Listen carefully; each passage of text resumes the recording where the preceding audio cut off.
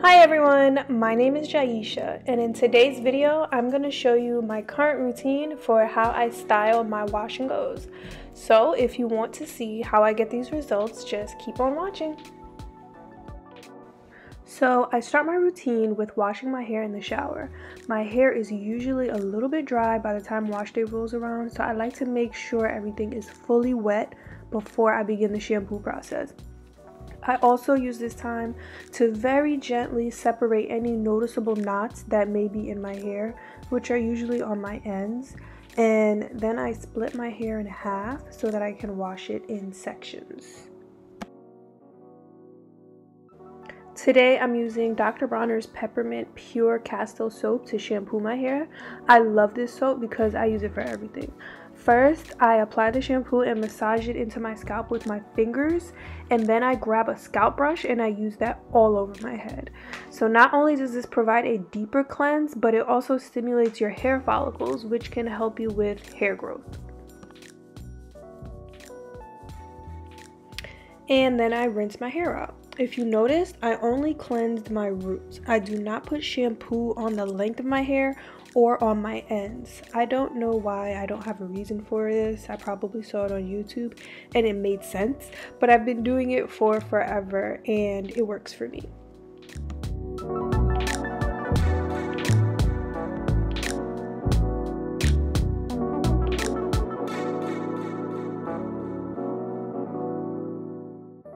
Next, I'm going to start my conditioning process.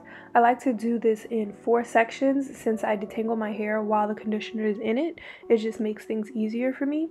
And today I'm going to be using Shea Moisture's Jamaican Black Castor Oil Treatment Mask to condition, and I just start by working it in one section at a time. I finger detangle my hair, starting with the ends and working my way up to make sure that it's smooth and there's no tangles, no knots in there. And then I just twist it up and move on to the next section.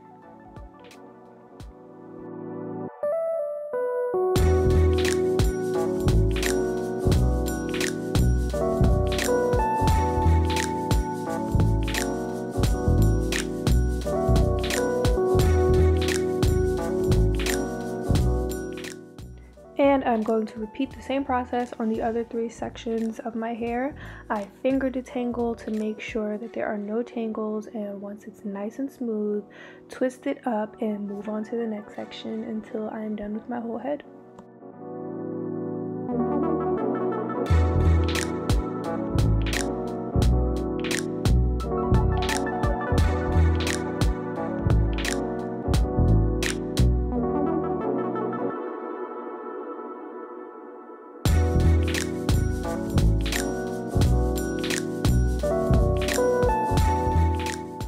And this is about how much shed hair I have after finger detangling my whole head. Afterwards, I just use a plastic bag to cover my hair, and I let the conditioner sit in my hair for at least 1 hour.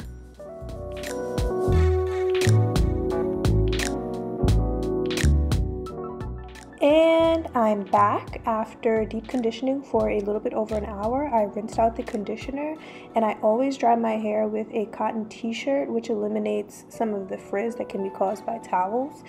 And I'm going to start with this leave-in conditioner. It is the Curls Poppin' Pineapple Collection leave-in. With any style that I do, I always start with a leave-in conditioner as my base.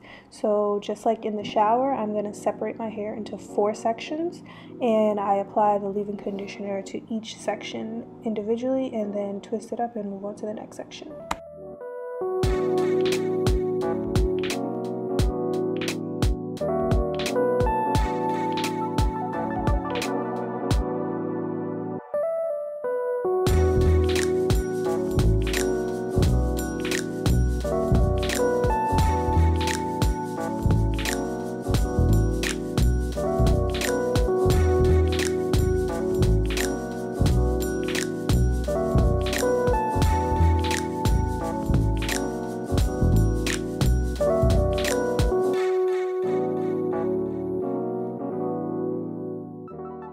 Within each section, I usually work in pieces of about this size, and I start by detangling that piece before I add my gel. I'm going to be using the Eco Styler Argan Oil Gel. And I also keep a spray bottle handy with water in case I need to re-wet my hair. So I apply the gel to that piece and I smooth it in with my hands. Now, I like to do the shingling method for my wash and goes. If you're not familiar with the shingling method, it's really just separating into small pieces like you see me doing here. I separate a small piece and then I run my fingers down that piece to smooth it out. This is the only method that I do because it gives me the most definition, and that is always my goal with any style that I do pretty much. And it does take longer than, say, the praying hands or the raking method, for example, but it's so worth it to me because I want the least amount of frizz possible, and that's what I get when I do the shingling method. Also, for me, it makes the style last a little bit longer before I will have to redo or refresh my hair, so I don't mind putting in the time to do it.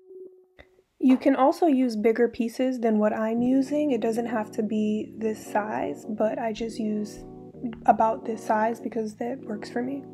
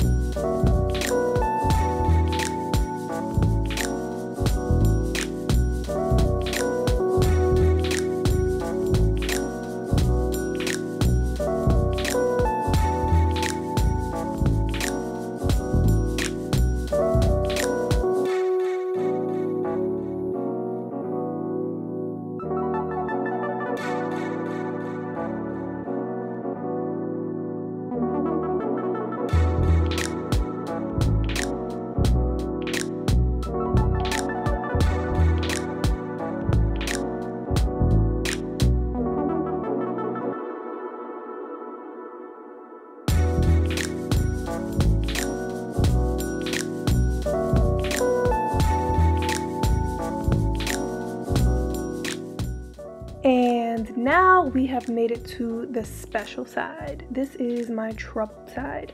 I think everyone with curly hair has that one section that just doesn't act like the rest and looks different. And for me, that's the left side of the front of my head. If you can't tell, these pieces are not as curly as the rest of my hair, so I have to give this side a little bit more TLC. As I separate this section, I do more of a finger curl to help it blend with the rest of my curls because this side has looser curls. Now, I know it's not any type of damage from heat or coloring or anything like that because I hardly ever use heat tools on my hair and I haven't colored it. Like in the past 4 years, I've straightened my hair twice. Even when I big chopped and cut off all my hair, this side had looser curls. So I guess it's just the way that it is, which is fine with me.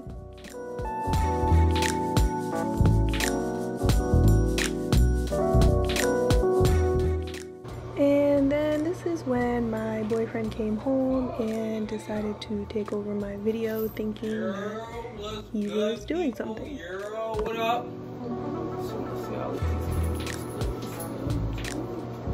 So right now what I'm doing is, I got the definition popping. I'm putting the gel through my hair. You want to finger detangle and comb through. You want to make sure you get the gel everywhere, right? Don't be missing a spot. Don't be lazy trying to skip it. I know you're tired.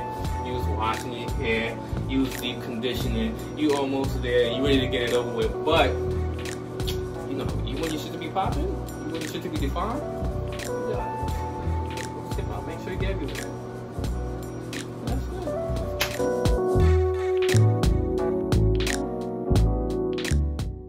So I'm finishing up my last section, and sometimes I'll go back and re-shingle a few pieces if they still look frizzy, but this is my hair when I'm done and it's still fully wet. I like to air dry as much as possible to reduce the amount of heat I use on my hair, but my hair takes literally forever to dry.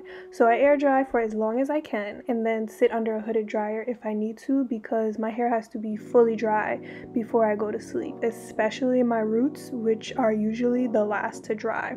If it's summertime, I'll go outside with my hair just like this. I don't care.